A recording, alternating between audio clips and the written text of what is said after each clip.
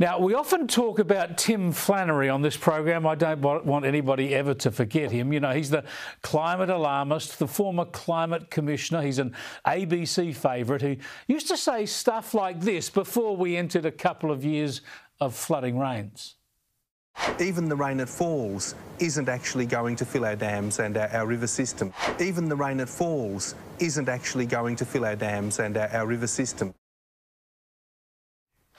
Well, Flannery has popped up in a new video this week celebrating the 10th anniversary of the Climate Council. That's the private climate alarmist outfit he helped to establish after Tony Abbott axed the Climate Commission.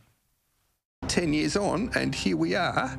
We have shaped public opinion. People now know climate change is real and a real threat. Government are inviting us to work with them, so we've come a long way. That's a worry, isn't it? Imagine the Labor government going to this mob for input, actually getting advice from the Climate Council. Now, have a listen to what their CEO says about their role. It seems to be far more about publicity than science. So we established the Climate Media Centre. If you love an animal, climate change is an important issue for you. We established the Cities Power Partnership for local government. We want to embrace renewable energy. We think globally and we act locally. Yeah, thumbs up solar.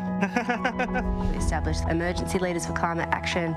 Communities are increasingly under threat from extreme weather-driven events caused by climate change. We've built a really strong media machine that understands how to get information out there.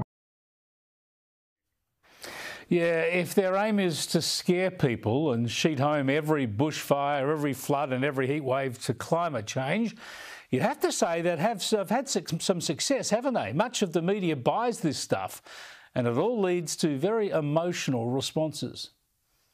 I think many people come to the Climate Council because they are seeing climate change around them.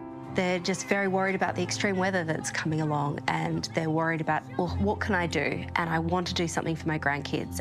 I'm a very angry grandmother at what's going on. Yeah, the Climate Council is helping to make people angry, grangry, in fact. How wise is that, given that Australia cannot change the global climate? Nothing we do will change the temperature of the planet. Even the former chief scientist has admitted that. I think the Climate Council ought to concentrate on information and science rather than being proud of themselves for making people scared and angry.